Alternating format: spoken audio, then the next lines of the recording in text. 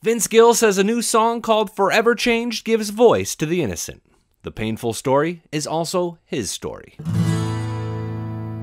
I'm Billy Dukes for Taste of Country, and the piano ballad is found on Gill's new Okie album, and he admits it's among the hardest he's ever had to write or record. Before getting into his personal story of sexual assault, Gill made it clear his worst fear was in someone thinking he's trying to hitch on to a hot topic. That's not the case, and if someone believed that, it would break his heart.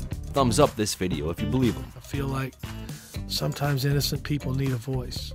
You know, they need somebody to just put their arm around them, say I'm sorry, or comfort them, or just hear them. You know, I think most people want to be heard more than anything. The first lyrics of the song set a tone he doesn't back down from. You put your hands where they don't belong, and now her innocence is dead and gone, he sings in a tone that's too sweet to be true. The chorus goes even further, with Gill repeating, she cries to Jesus to ease the pain, because of you, she's forever changed.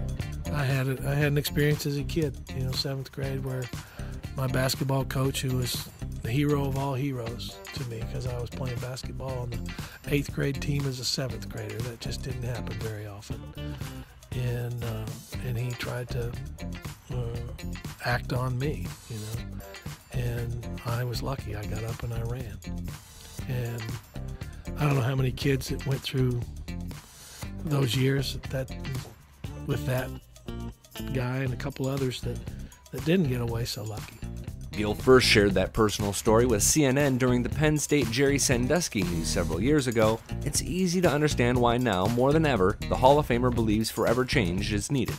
If this song moved you, write #ForeverChanged in the comments section below. They'll know what you mean. This is a real black mark on us as human beings to mistreat each other the way we do. We have a long history of mistreating each other, and it'd be real easy to be judgmental about it, but I'm trying not to be. I'm trying to just have the conversation. Okie is an album filled with meaningful singer-songwriter ballads and folk songs, plus tributes to Guy Clark, Merle Haggard, and his mother. You can read more about the album at the Taste of Country link in the description below, and make sure you subscribe so you're first to know of all breaking country music news.